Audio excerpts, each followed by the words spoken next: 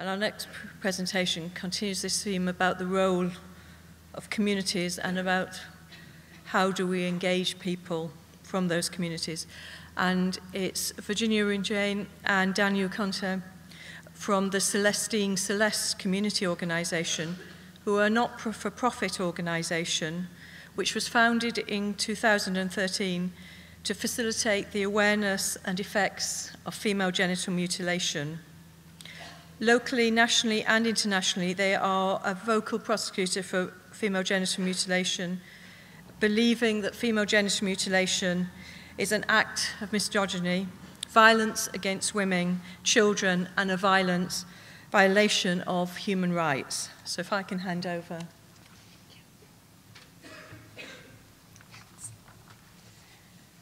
Good morning, ladies and gentlemen. I first would like to thank all the women, all the men, all the children that are living with the consequences of female genital mutilation. It is child abuse.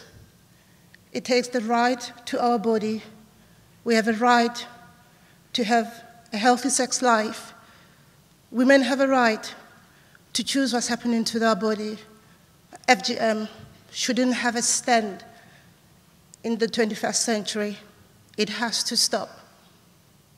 I'd like to thank the wonderful lady over there, to thank FYO, Leila Hussein. I'd like to thank the Coventry Public Health, Gillian Squire, the detective over there, for the work they have done to get communities like ourselves involved. We are a non-for-profit organization. We don't get paid. We do this out of passion, out of the fact that it has to stop. There is no way that it should go on. However, people are missing out on the fact of the big role that is played by the community. As a woman, most people will think that as an African woman, I do not have a stand. I can't say what I want. I can't say what I need. I'm abused. I can't come forward. It's different when we are behind doors. In most of the African cultures, women are the leaders. My husband listened to me. I can walk 10 steps behind him in public. But when we go home, he listens to me. I make decisions. And unfortunately, what professionals do not understand is that African women, we are strong and we are fortunate. When we come to countries like the UK, we are the first to be granted asylum. We are the first to have access to funds. We are the first to be noticed by authorities. That changes the role in our families. That changes what our husband and our men knows. We become the person in power. We control finance. And it needs to be said, African women need to take responsibility to stop FGM. We have to take a stand. We have to say, we earn the money. We have double roles as African women. We have children that we leave at home. We are still fending for those children. It's an extended family. If my husband is stuck between the asylum-seeking system, I, as a woman, most of the African women are in health. If you look at the recent research done by BRAP, it highlights how many African women are in the health system. We earn the money first. The roles have changed. What's stopping us from saying no to FGM? Absolutely nothing. Our communities are depending on us as women. And unfortunately, we need to take responsibility and accountability. We need to stop passing the buck. FGM is not just concentrated on any other countries. FGM is alive and happening in South Africa. It has been for a very long time. But unfortunately, the African continent, most of the things that are needed are marred by the political issues happening. FGM is happening in South Africa. I would like to talk to the health professionals. I am a health visitor. I've been a nurse in the community. I've nursed in intensive care. I've been a midwife. I've done it. I've been in mental health. Unfortunately, the health system doesn't understand our culture. When we go for training, we have equality and diversity. There isn't any, since I've been in this country for 19 years, that I have been exposed to African culture. And we need to stand up to that. When you have a lady walking into your office, or a service user walking into your office, and this lady has undergone FGM, and the first thing you say to this lady is, have you undergone FGM? And the lady says, no. Have you been caught? What's that? Unfortunately, even the health professionals, there's a big problem with the terminology. As African, as a mom myself, and as an African woman, when FGM came to force, and everyone was talking about female genital mutilation, among our communities, we spoke about it. We were offended. We got used to it. And now everyone is talking about circumcision. Among our own communities, when we talk about circumcision, they will say, actually, it's changed from genital mutilation. That means it's okay, because circumcision is sooner. Understand our language. In the video that you guys have watched today, there's something that most African women and African men do.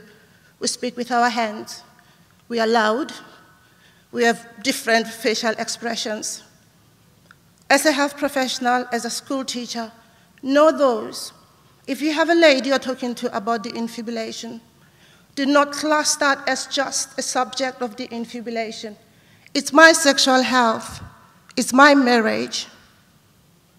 Our men, you'll hear from Daniel when he's going to talk about how FGM and the perspective among African communities. Our husband has to come to us after we've had the infibulation and deal with a different vagina. I have to go home and deal with a different vagina. Yeah, the infibulation is good, but what systems are there to support us as a community? We want to take responsibility. We want to get engaging. We want to understand the law, border control.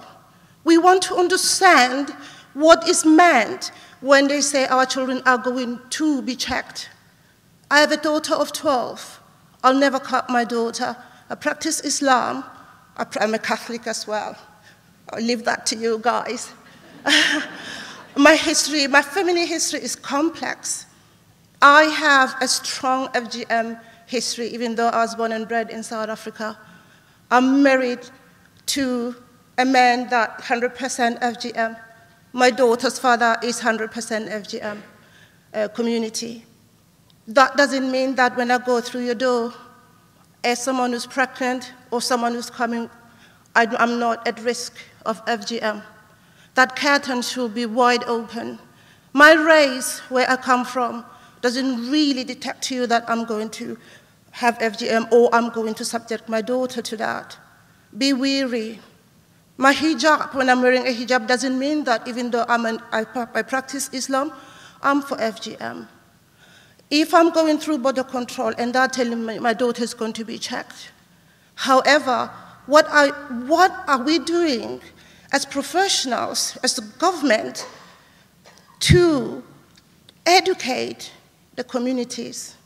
How can we sit here and implement social change when our community doesn't understand what the law says, what safeguarding means, what child protection means, the infibulation, what does it mean?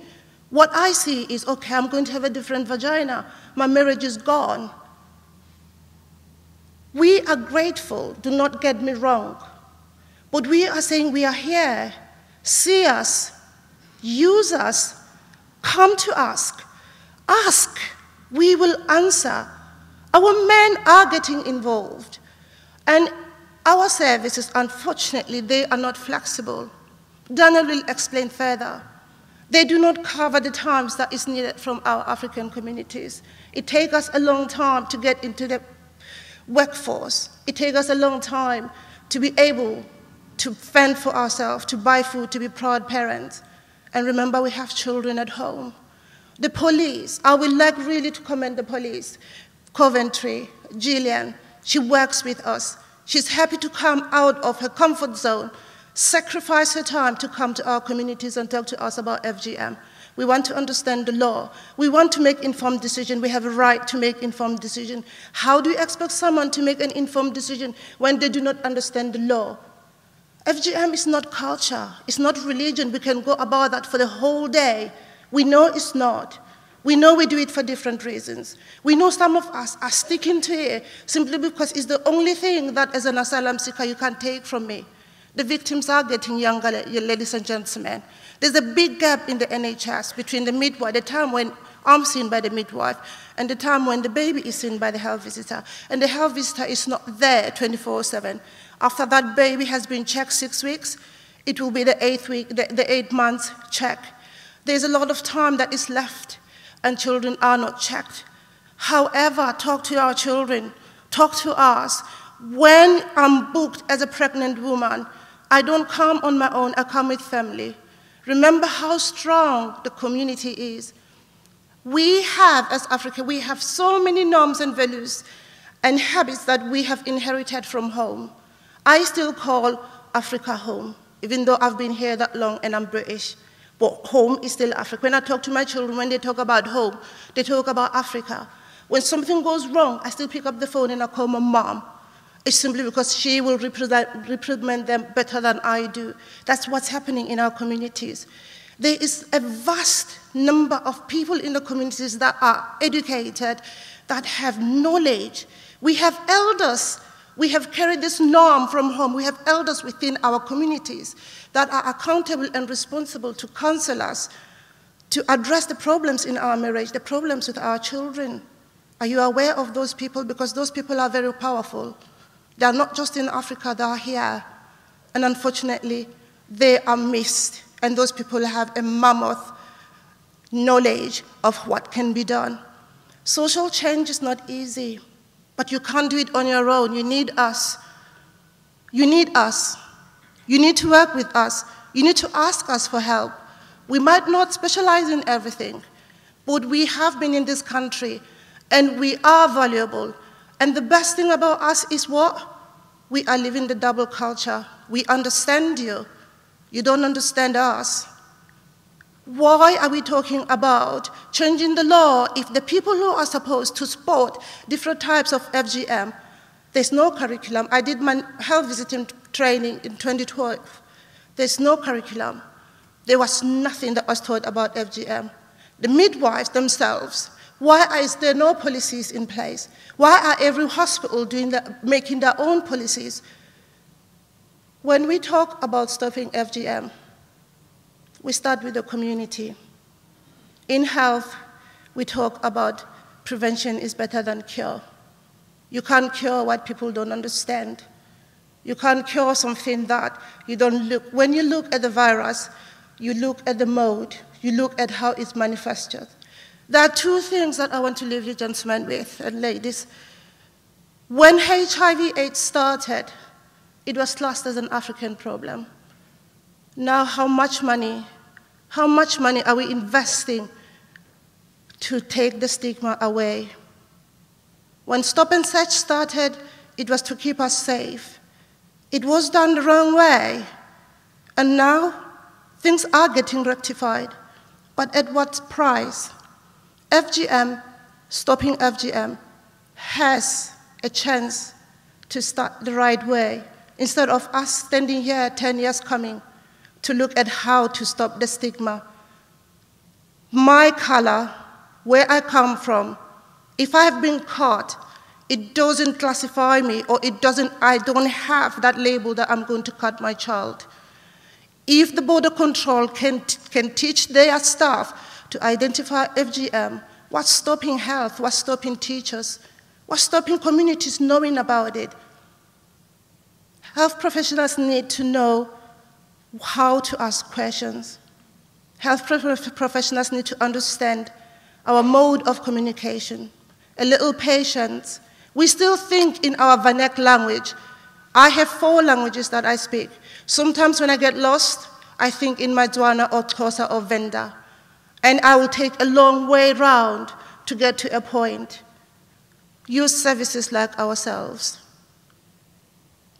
Hannah is 12, and she's going to be telling you guys what she's been doing at school, because I didn't want to touch the school. But please, use communities. We are valuable, and we can teach you. Thank you.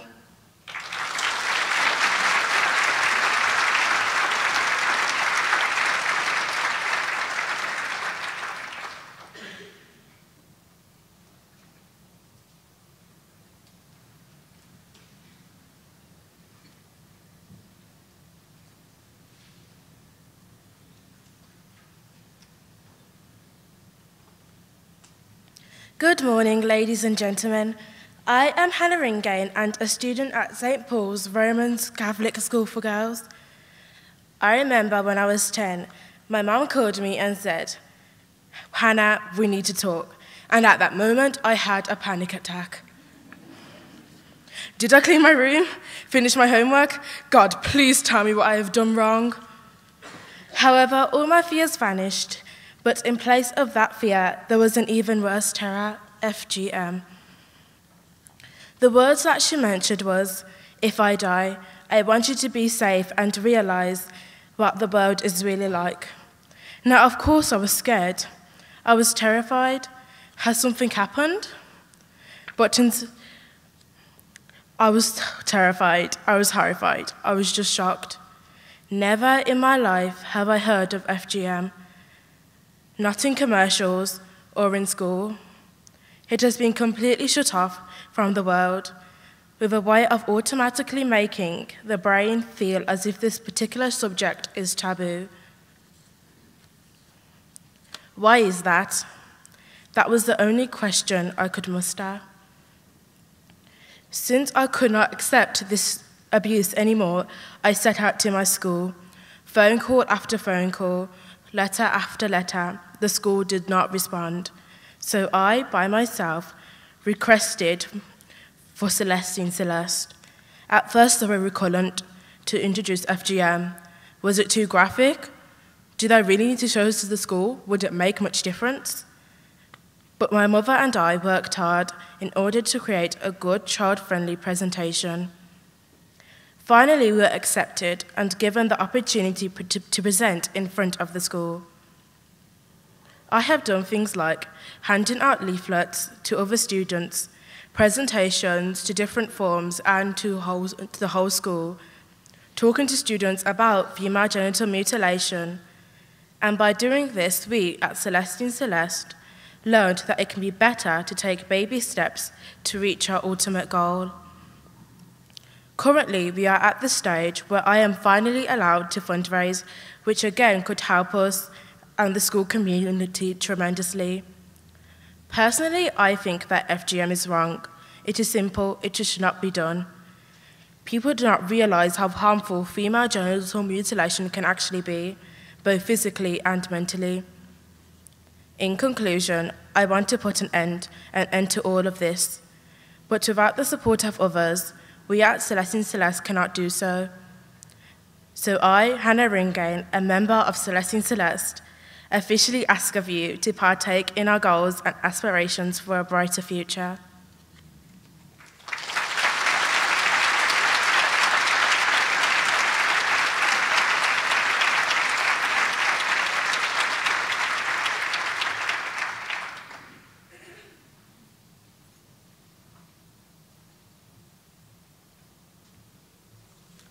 Good afternoon, all.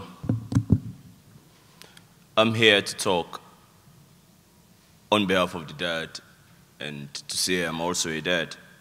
We've heard stories about the survival, and now we've heard from the child. Now please hear my own story on behalf of the dads. In Africa, we misunderstood what is bad habit passed on generation upon generation to culture, to a point where if you look at the justification that they do give for FGM based on all what we've seen here today, some will tell you it's to discourage sex, some will tell you it's to prepare, the women for marriage. To us as African men, what we were told was totally different.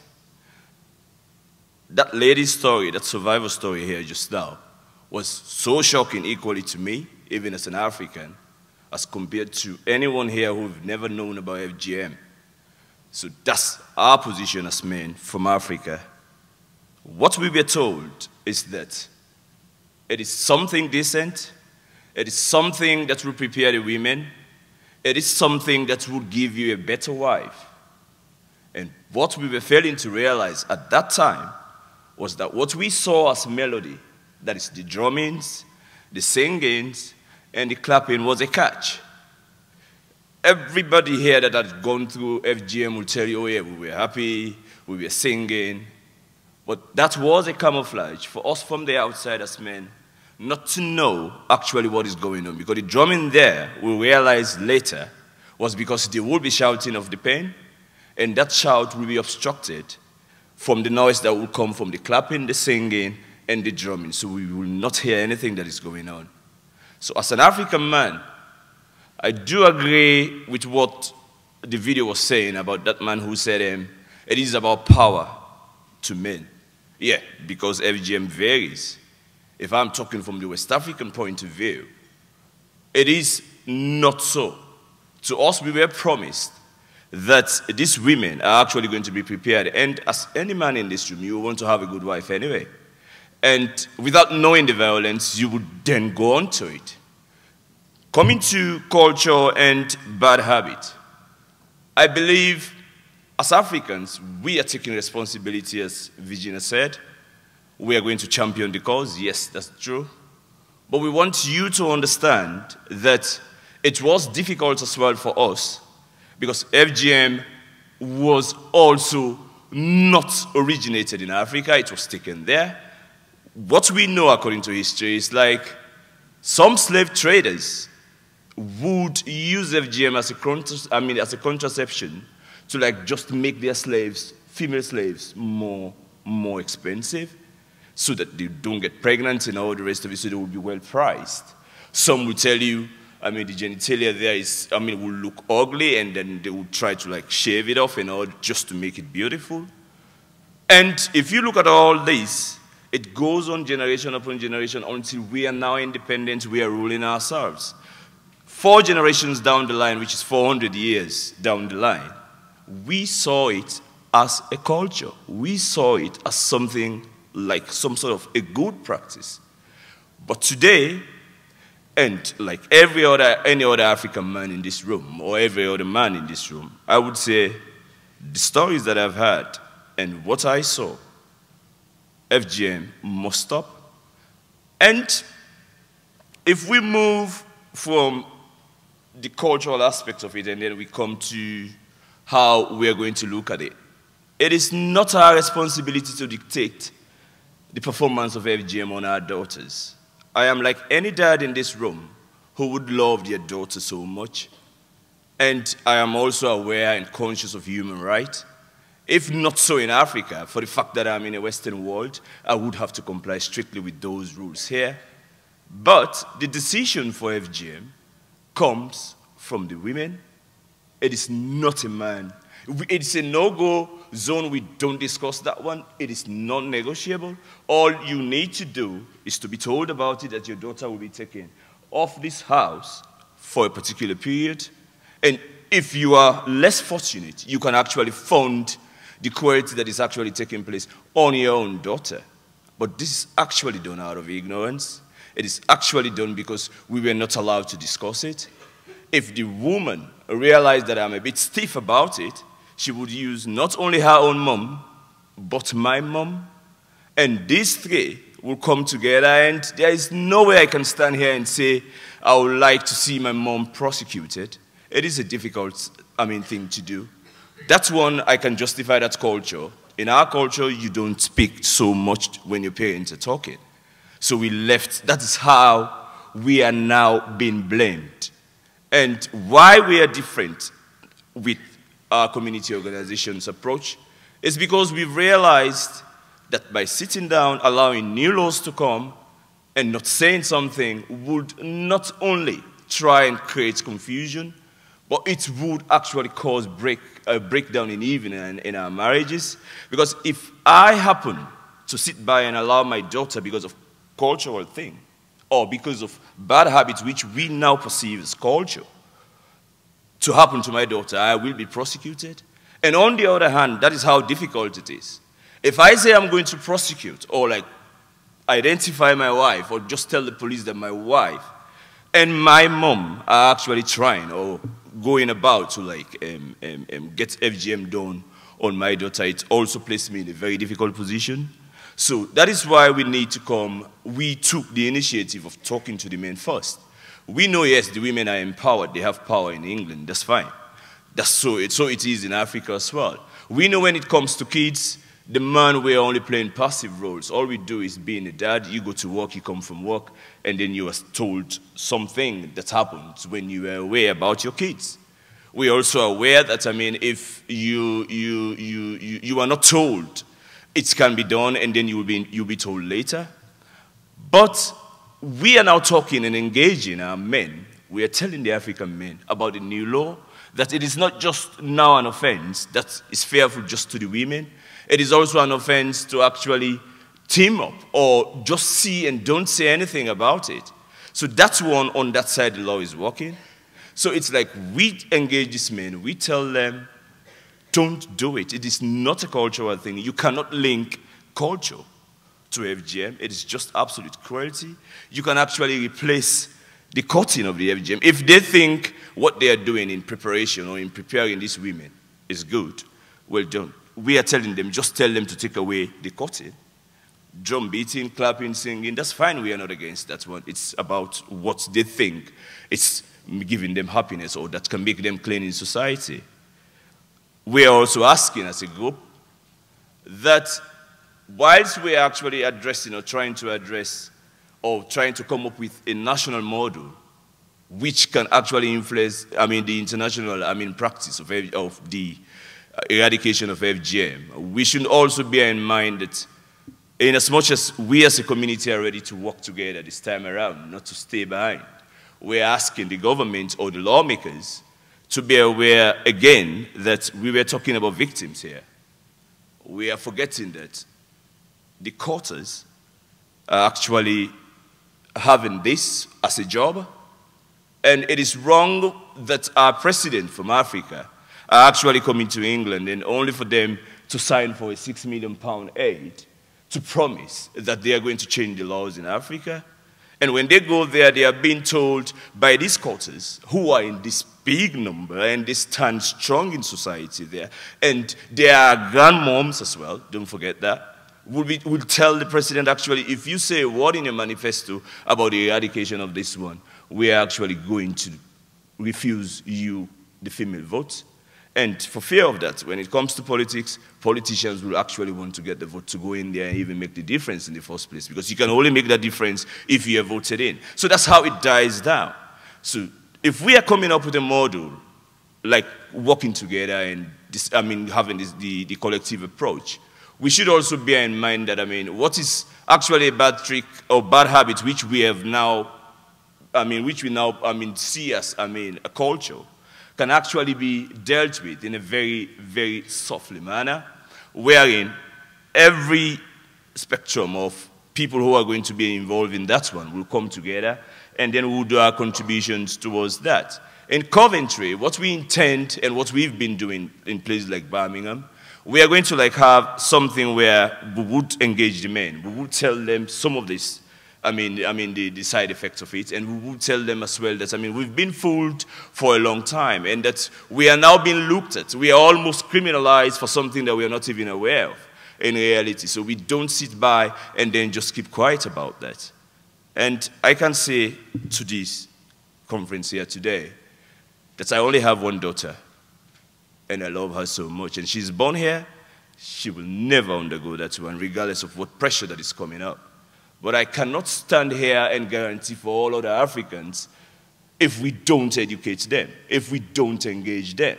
They believe, every man will want to have a virgin anyway, in reality. So they believe if you go through FGM through that way, you can be able to get a better wife, a wife that will be you for the first time, and all the rest of it. So if we try and tell them that, okay, if they are saying this is good, well, let's pick the good side of it, which is preparing the women, that's fine. I mean, allowing them to socialize in like clapping and drumming, that's fine as well. Just replace the courting with something else like education. And on the government side, please try and begin to think about the quotas from the economic point of view. If we are passing laws now without engaging the community, what is actually happening? Like what Virginia was saying, that gap is where the game is playing. And for you to be guaranteed that, I mean, you will have a girl child that will walk up to the police and tell the police, my mom actually performed FGM on me, in an African setting is very difficult. Because that means that child will be taken away from the parents, and that's the barrier in reality. So to stop that one, I think we need to like get the parents involved, which is the focus of this conference here today. So I say that again, please don't judge us. These decisions are made by the women. It is actually, it has nothing to do with us other than just being informed. You would see that, I mean, it is going to be confrontational for myself and my mom. Culturally, we don't talk sex in Africa. We don't discuss it. So if I start talking about my, rejection to FGM, it's like I'm actually talking about sex in another form. Because I would have to justify myself, and that will force me to begin to tell them why FGM is wrong. It will force me to tell them about the sexual side of it. It will force me to tell them about the private side of it. So please understand us, don't judge us as men or as dad. The women are responsible for this. But we are happy today that, today they are also aware of this one. Before in Africa, what you are seeing on there where women can actually stand in public and talk about FGM, they can't.